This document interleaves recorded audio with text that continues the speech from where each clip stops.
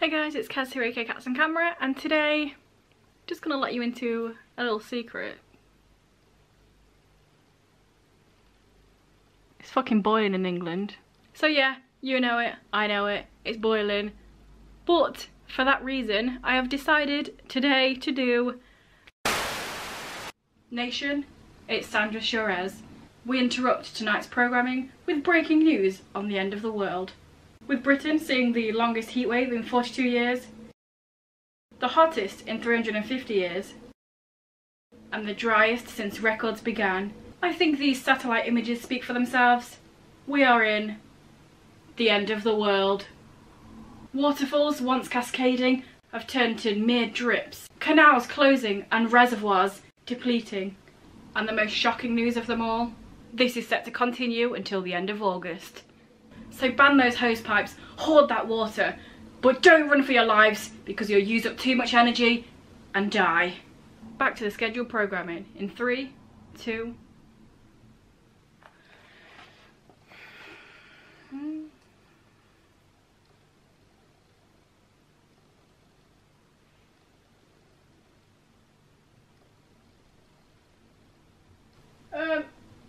Sandy? I told you it's Sandra. Sorry, but we're still on air. The Rainy Days book tag.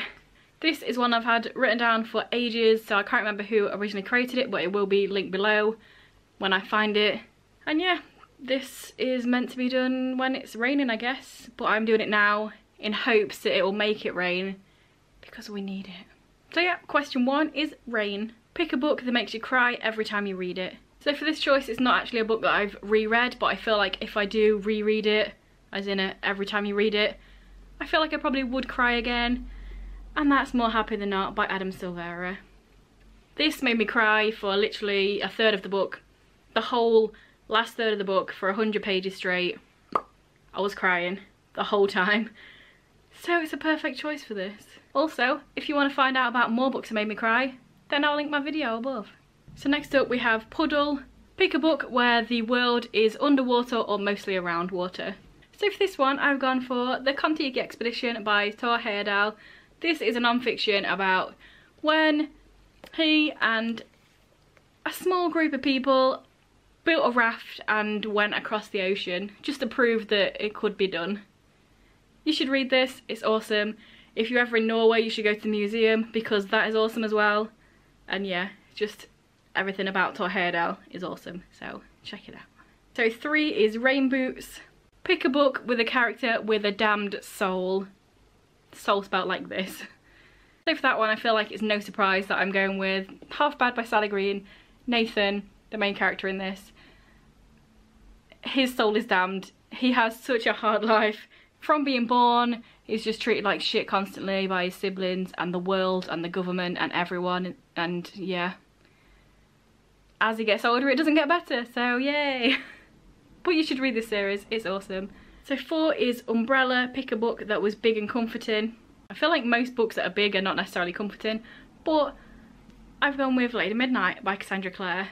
You've heard me talk about Cassandra Clare. I have a love-hate relationship with her, but this is one of the love because this is my favourite book that she's written. I really enjoyed this one.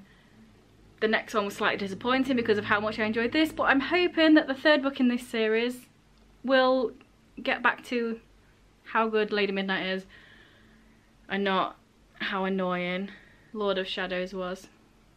So question 5 is Rainy Day Movie. Pick a book that was turned into a movie that you would love to watch on rainy days. This one was kind of hard. I looked at my books first and I couldn't figure anything out. I looked at my films and then I was like, So I've actually gone with a film, not the book.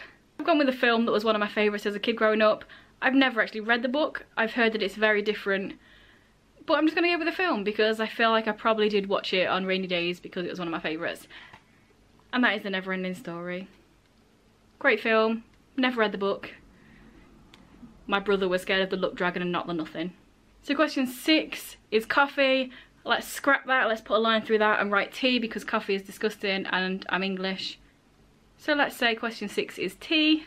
Pick a book that you couldn't get enough of the hot steamy romance. Personally, I'm not a massive reader of hot steamy romances. more reader of, you know, Damned Souls, Crying, those ones I got in the bag. But I do have an answer, and that is Leo Loves Aries by Anita Sunday. This one was a slow burn romance, but when it got romantic it did get a bit hot and steamy, so I guess it fits for this. So 7 is Poncho. Pick a book where the main character has an amazing best friend.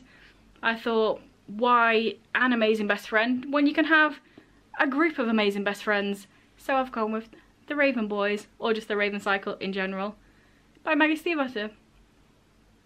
Everyone's read this, apart from Rebecca, who should. So you know how awesome the friend group is in here. Question 8 is Gutters. Pick a book where the world is dirty and grimy in the way you would imagine it.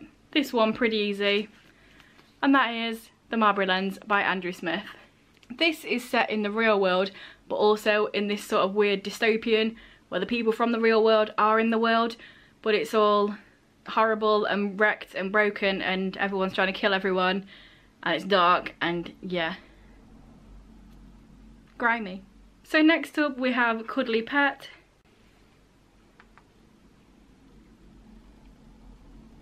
Pick a book that had out of this world or very enjoyable animals in it. So I've gone with The Runaways because she has a pet raptor. And last but not least, question 10 is Sweet Treat. Pick a book that had the sweetest ending. So for this one I've gone with Elephant Shoe by J.S. Edge. This one was a bit of a roller coaster. There's highs and lows, I was crying, I was laughing. It was fun, it was sad. But the ending was really cute, so read it. So yeah, there we go. Hopefully this book tag helps it rain, and if not, I'll just have to make my own. So yeah, let me know down below what your answers would be for this. I'm not going to tag anyone because, like I say, it's probably not the right time of year for this, but if you want to do it, then give it a go. If this is your first video by me and you enjoy it, then please check out some of my others, and if you continue to enjoy them, please subscribe, that'd be awesome. Anyway guys, I'll see you in a few days with another video.